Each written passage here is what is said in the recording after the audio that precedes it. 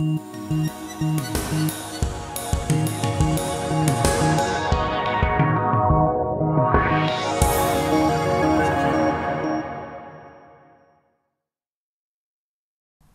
do the stars shine?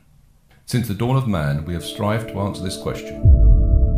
The answer lies in our understanding of the building blocks of matter and the forces which hold them together. The search for one unified theory of physics that describes everything from the smallest subatomic particles to entire galaxies. Our understanding of the physical universe has reached a pivotal moment in man's history.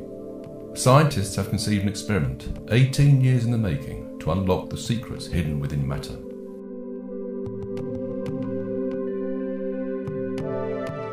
On the outskirts of Geneva, Switzerland, 100 metres beneath the foot of the Jura Mountains, lies one of the largest underground caverns ever made by man, home to one of the most significant technological wonders of the modern age, the Large Hadron Collider.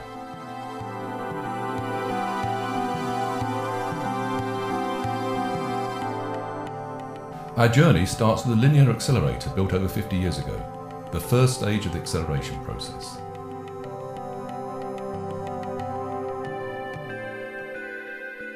Hydrogen atoms are fed into a source chamber, where they are stripped of their electrons, leaving them with a positive charge.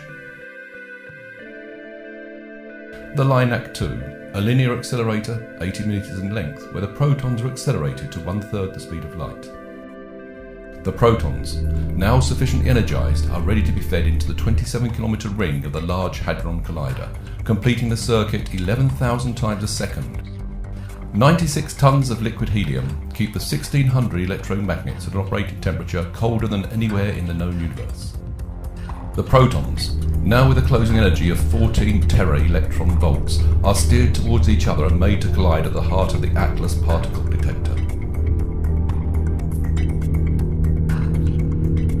These collisions will recreate the conditions present less than a billionth of a second after the Big Bang, giving us a chance to look back in time at the universe in its infancy, the building blocks of life, and possibly a glimpse into our future.